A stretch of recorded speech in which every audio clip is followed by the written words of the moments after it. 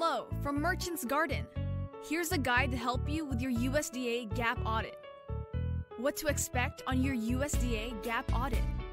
In order to schedule an audit, contact your local USDA AMS agency and request a GAP audit. It is a typical 2 to 3 week lead time to perform the audit. For the Farm Review GAP certification, there are 6 sections and 1 general section. The general section includes implementation of a food safety program, traceability, work health and hygiene. The Farm Review section includes water usage, sewage treatment, animals, wildlife, livestock, animal-based soil amendments, and municipal biosolids, soils, traceability. In order to receive certification, a farm needs to score 80% or higher. Points of 5, 10, 15, or no partial points are received for each section.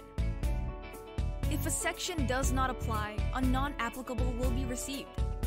Following the audit, the farm will receive their score within 7 business days. The farm will incur a certification fee charge of $108 per hour. This is for the auditor's time conducting the audit, travel time, and preparatory time. Here are a few simple guidelines to help you be successful. Number 1. Start with great record keeping.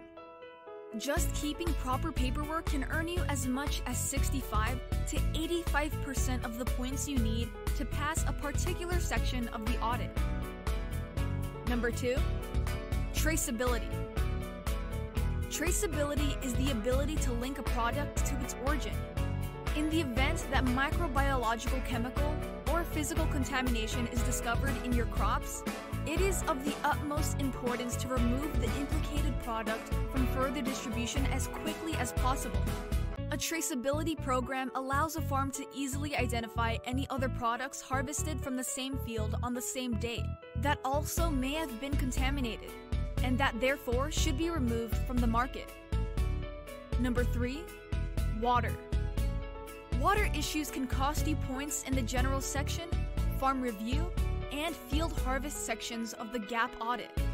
Therefore, it is essential to complete your agricultural and drinking water test at the appropriate intervals. Keep records in your food safety manual and conduct environmental assessments of your water source periodically to determine any new contamination routes. Number 4. Animals. Domestic and wildlife animals in crop production and packing areas can serve as a potential source of contamination. Since animals are in contact with soil, manure, and water, they are at risk for picking up contaminants from these sources.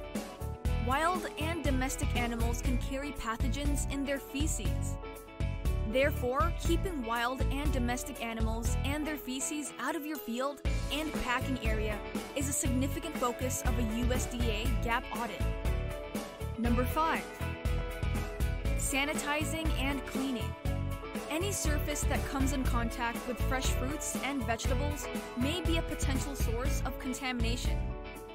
All surfaces, including those used during harvest, washing, packing, storage, transport, and display, should be properly sanitized after each use.